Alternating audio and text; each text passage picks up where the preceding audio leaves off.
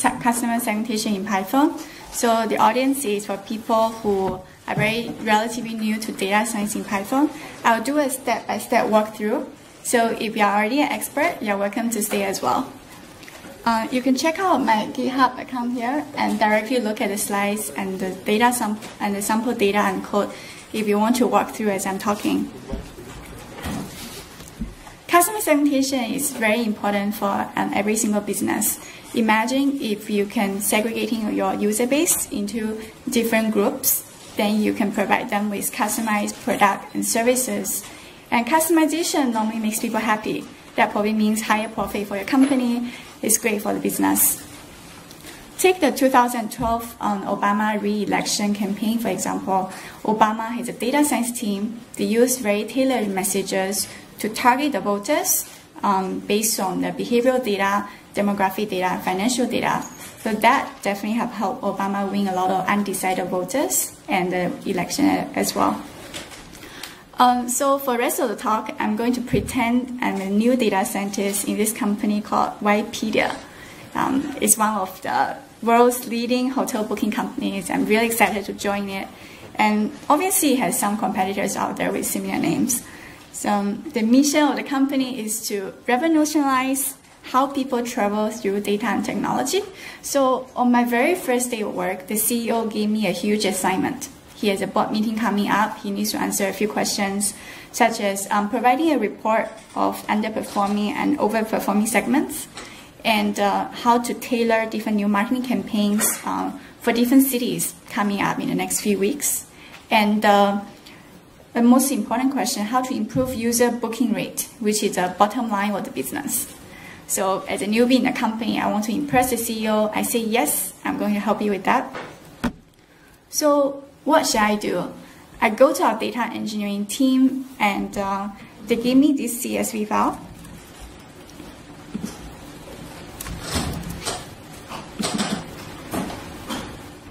They give me this CSV file with a lot of numbers. And I have need to come out of the work plan very quickly to answer the very difficult question for the board meeting.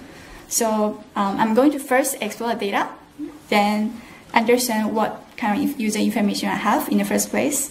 Then I'm going to try to use some of the basic data tactics to answer the 3 questions. So I know in Panda, I know in Python, I can use NumPy and Pandas that can help me easily explore the data. So first of all, I load the data. I load this CSV file into Pandas using the read CSV function in Pandas.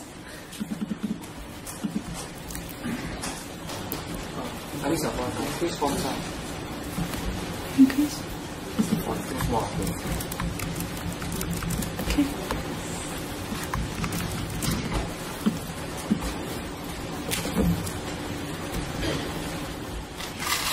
Is it better?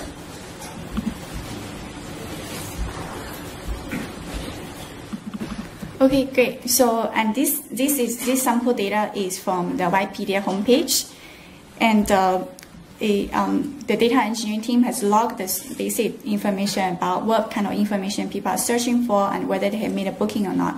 So after we load the data into a data frame, which is something similar to Excel table in Pandas, and we can use function such as head to take a look at the first 20 rows of the data.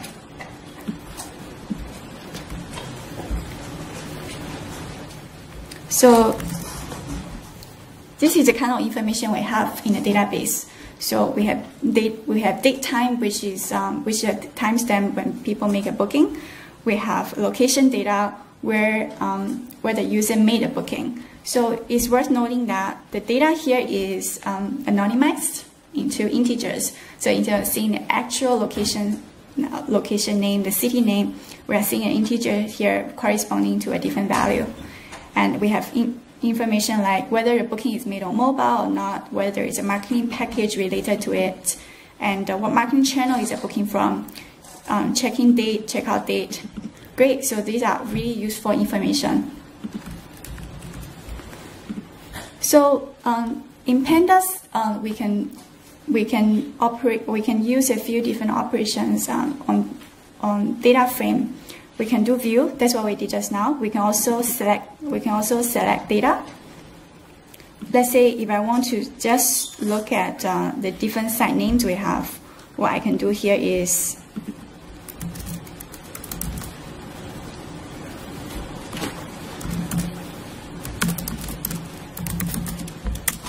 in this way, I'm only selecting one column instead of the whole data frame.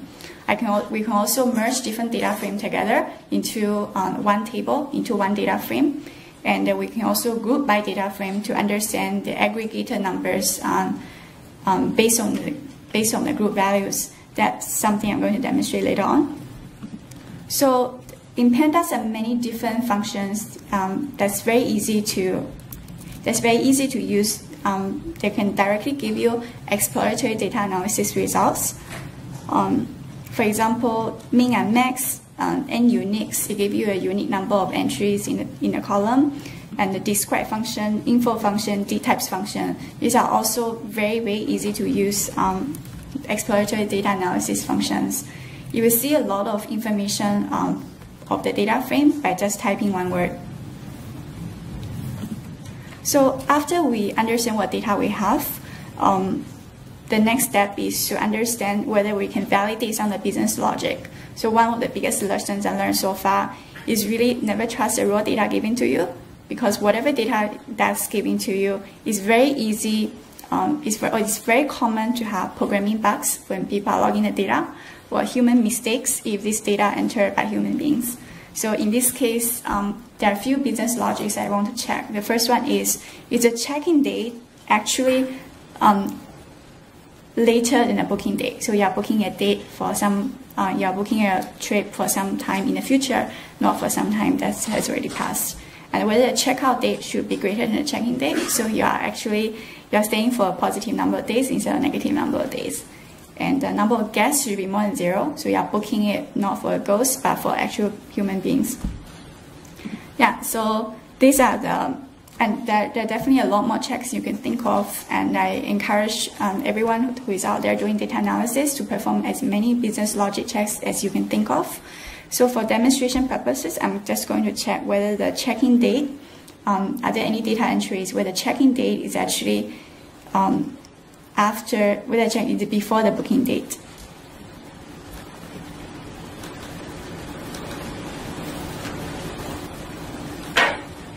Okay.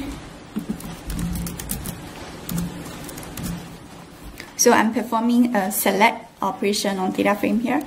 Here I'm going to select where the check-in date.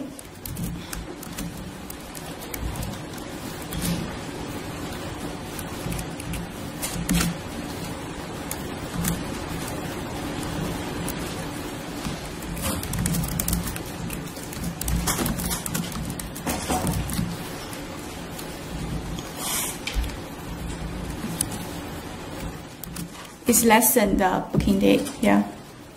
Yeah, we do have many entries where that doesn't follow this business logic. And it's interesting to take note that when for data frame operations, you can directly do add, subtract, and multiply, same as how we manipulate numbers here, which is one of the beauty of data frame operation. For example, when I create new variables, sample duration and duration or days in advance, I'm directly using subtraction here between different columns.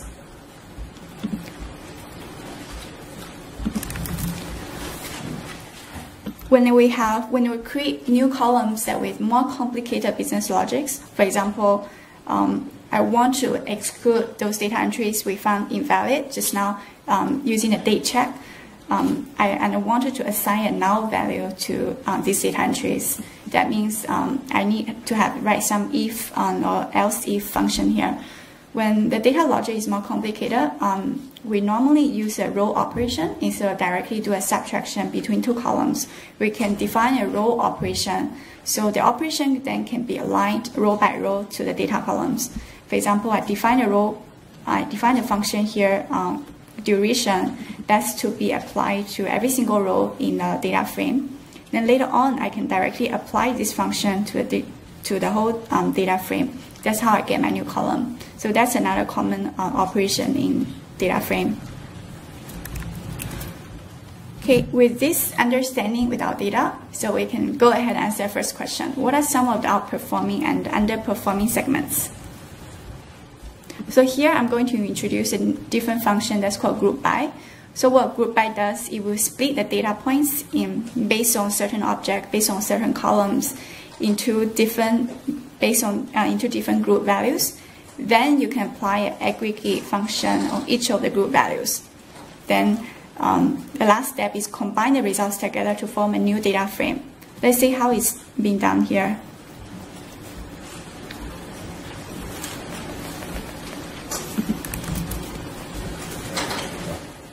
We can try to get the booking rate for every single channel.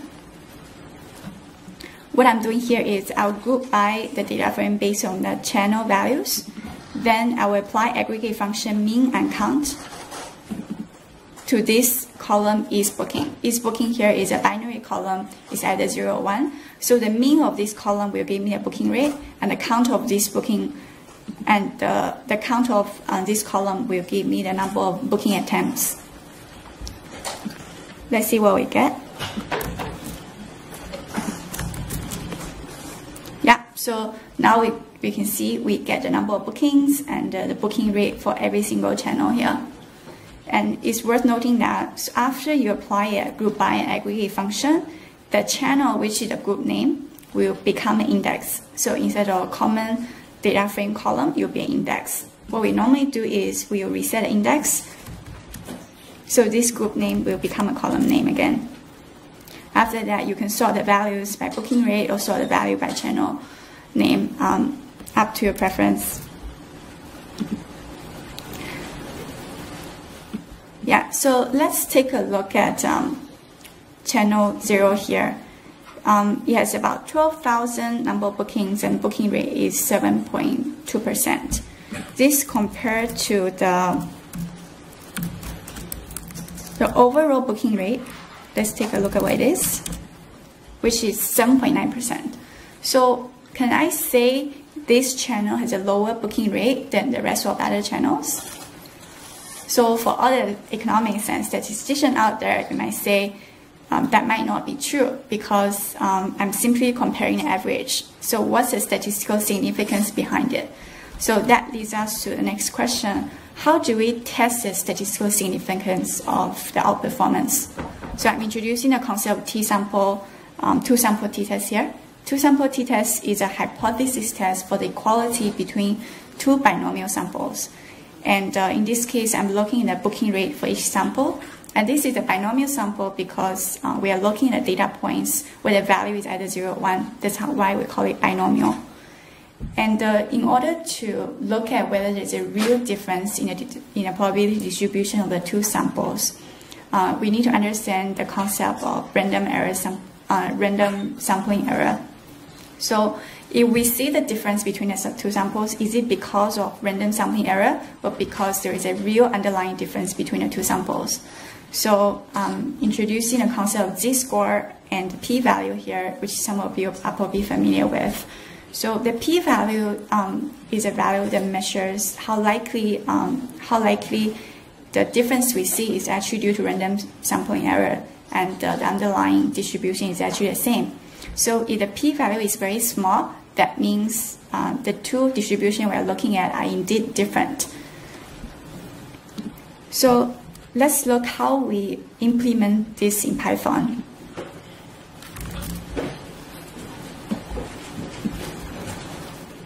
I created a function here called stats comparison.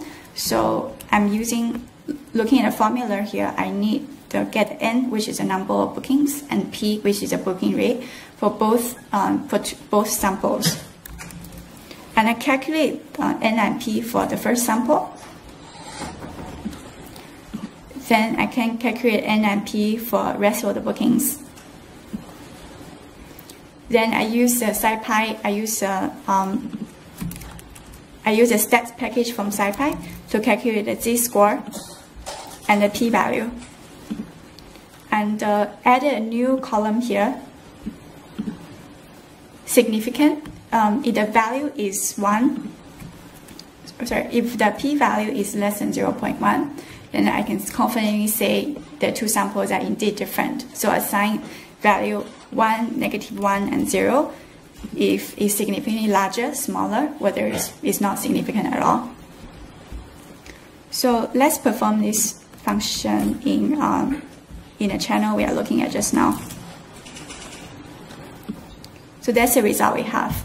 Okay, ignore all these intermediate values I use here to calculate the z-score and p-value. Let's look at channel 0 again.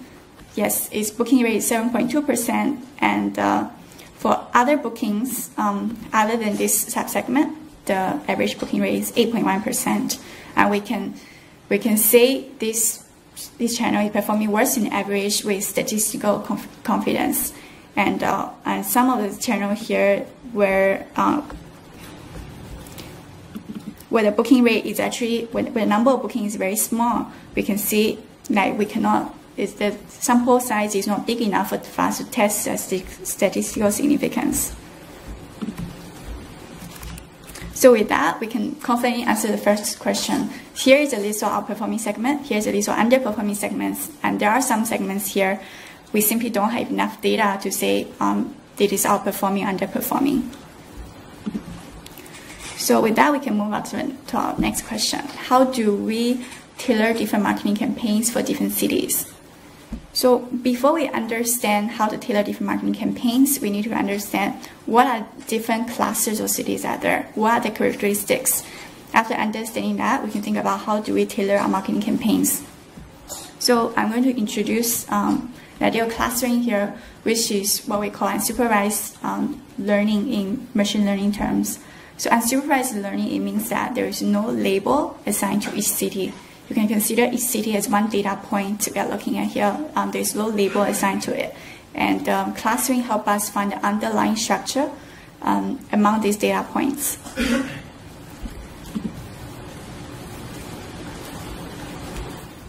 So in Python, we can use sklearn package. It has all the common machine learning algorithm estimators we can use. And for these unsupervised estimators, such as k-means or SVM, the common function we use is model predict. The predict function will help us predict model in a clustering algorithm. So the way you run machine learning algorithm in Pandas is very standard. You create the object of the algorithm estimator, then you use predict to predict label in a clustering algorithm. There are a few steps that I normally follow when I create clustering in Pandas. First step is we need to understand what are the features we can use. So in this case, our goal is to distinguish different cities. So we need to understand what are the characteristics, what are the features that distinguish one city from the other. Then this can come from your business sense. This also can come from the exploratory analysis you did just now. I selected 8 different features which I think are going to be relevant here. Then what I'm doing here is I'm going to the group by function I explained just now. I use group by to create the city level data for these metrics. And the second step is to understand whether we should standardize the data. By standardizing the data, I mean getting a number of standard deviations from the average. So this step is very important, especially for clustering mechanism like k-means, because when we calculate the distance between different variables, if the magnitude of one variable is a lot larger than another variable, so we are putting a lot more weight into one variable instead of the other. For example, if one variable is in the magnitude of thousands, and whereas another variable is in the magnitude of a single digit. So the distance between the first variable, we have much larger weight in terms of overall distance compared to the second one. So by standardizing the data, we can avoid this problem. So the next step, we need to choose a clustering method. I'm using k-means here, and also number of clusters. Number of clusters, I'm choosing an ad hoc number 3 here. You can imagine in the marketing campaign, budget only allows 3 different marketing campaigns for 3 different types of cities. So that's definitely subject to a business context and how many clusters you want to get. And there are also a lot of different methods out there for you to determine what is the optimal number of K. Right? One of the common methodology you can use is what we call apple method. So you help you select the optimal number of K. Even you increase the number of K at the point, it's not going to help you fit the model better. Yeah, as I mentioned just now, the way to create a clustering algorithm using sklearn is very easy. You create the object, you specify the parameter in here, and cluster equals 3. Then you can immediately feed the data. So with 2 lines of code, you created a clustering algorithm. Great, let's run this.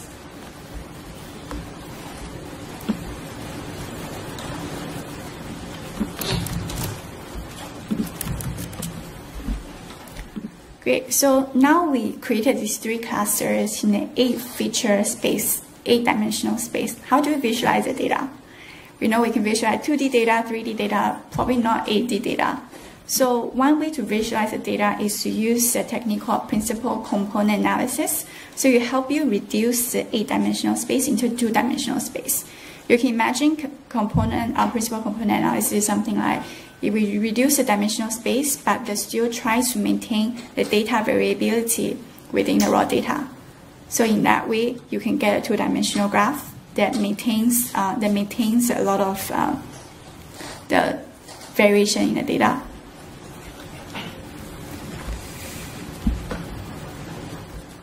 I'm using the package decomposition and a function PCA here. And again, with 1 line of code, you can easily reduce the dimension from 8 to 2. With that, I can make a scatter plot based on the 2 dimension we have. Then let's see what this graph shows.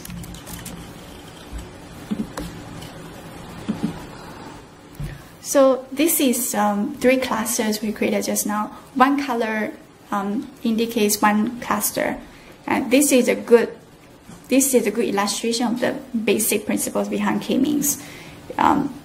Points that are very close to each other are in the same cluster. So how would this be useful, right? So we have these 3 different city clusters. How do we apply it in this marketing campaign context? So we need to understand what are the exact differences in the business metrics for these 3 different clusters. Here, I need to merge the data first. Merge is another common operation for data frame in pandas. This is a standardized data I used just now. I selected user location, city, and cluster from this standardized data frame, then merge it with the original data that's before standardization. And using a common column, which is a user location city here. Then I group by cluster. Then I get the mean of all the business metrics for each cluster.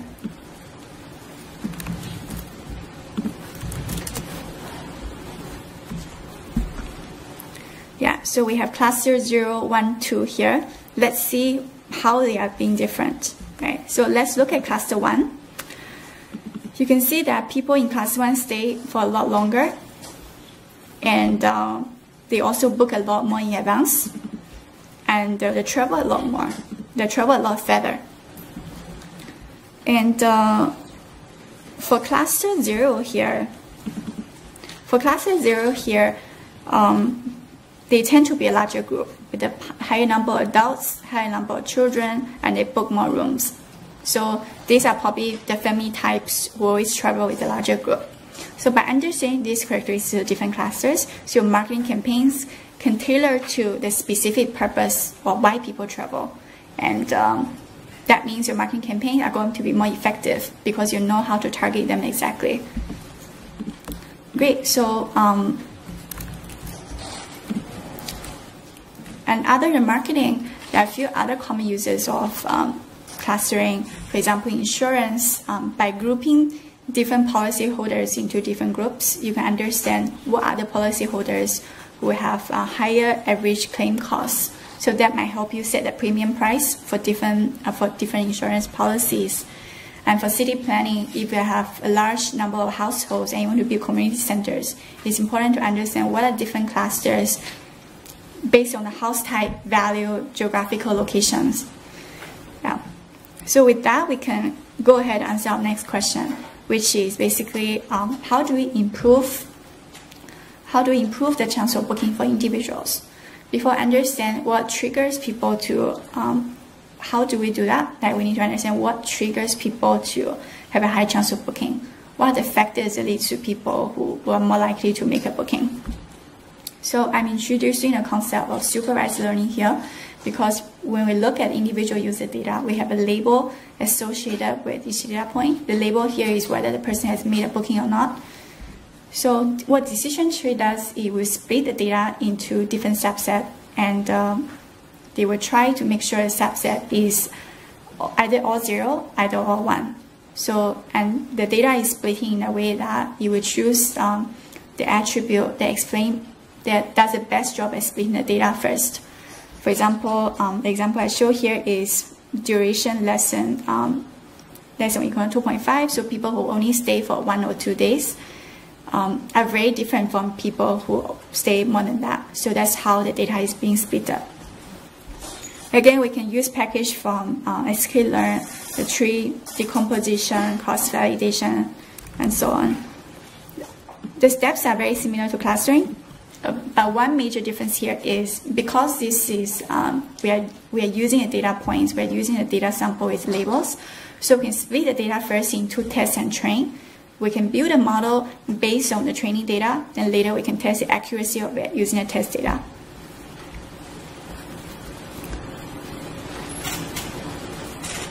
Yeah, so using test, train, test, split, this single function, I can split the data into test and train with the test size being 20% of the data. I then create an object using under the decision tree classifier class. Then again, similarly, I feed the data with the features I have and the outcome variable, which is the label here. So let's see what that gives me.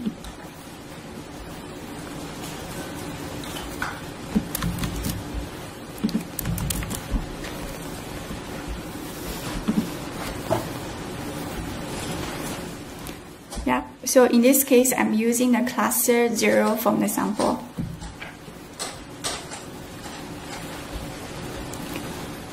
Okay. Then after we create a decision tree, we can visualize the data to see what it looks like. To visualize the decision tree, I'm using py.data here. So I convert the decision tree into a py.data. Then I use a function export graph width to plot the graph of what of the decision tree after converting it to a PDF. Okay, this is expected because the sample I'm using is only 200. So that's also one of the limitations of decision tree. If your sample size is very small, and you set very stringent conditions, such as I want to have 6 different leaf loads, and the minimum sample is at least 200, right? So that's the incompatibility of your sample size and the parameters you are using. So in this case, I'm using a cluster 0. Let's see what are the other clusters here.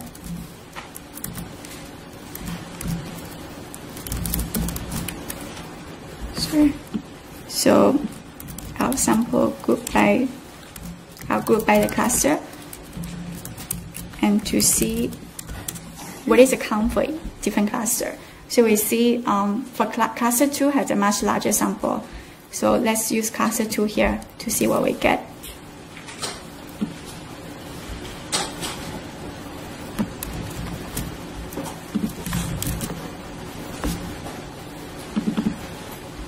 Okay, great. So with the larger sample, we get a much nicer tree. So let's look at the left side of the tree here.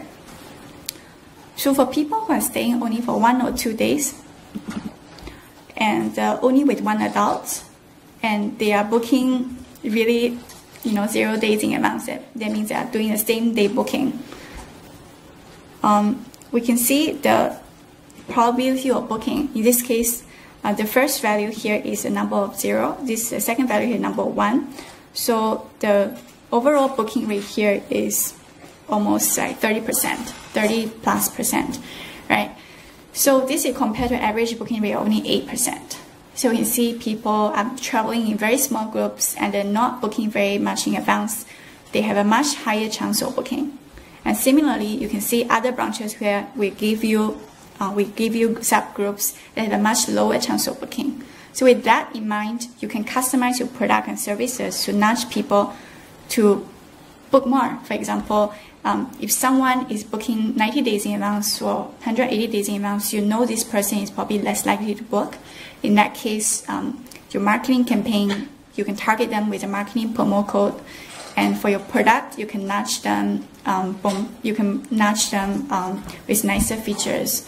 For example, a features like a recommendation for the season we are going to travel. So with this kind of customized product and services, by understanding the actual chance of booking, you can improve the overall chance of booking for your website. Yeah. So besides product marketing, another common use case in decision tree is weather forecasting. What kind of signals will more likely to lead to rain? Yeah. So we have written probably less than 100 lines of code now. And we answer some of the really hard questions for the board meeting. And this is some of the basic customer segmentation in Python. And I listed some of the resources here. You can explore and further learn more about it. My best advice is really dive into your problems and get a data set you're very interested in and analyze it. And how you improve your data analysis skills, how you apply the data to business context is just to practice. Thank you.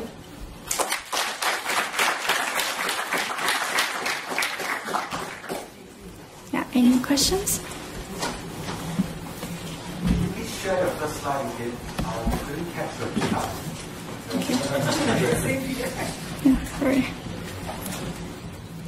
We'll have the slides somewhere for you. Okay. Yeah, balance PyCon SG 2016. Last question over here. Hi, I'm Eugene. Thank you for sharing this with us. One simple question. How would you assess the effectiveness of your clustering or decision tree using only offline validation?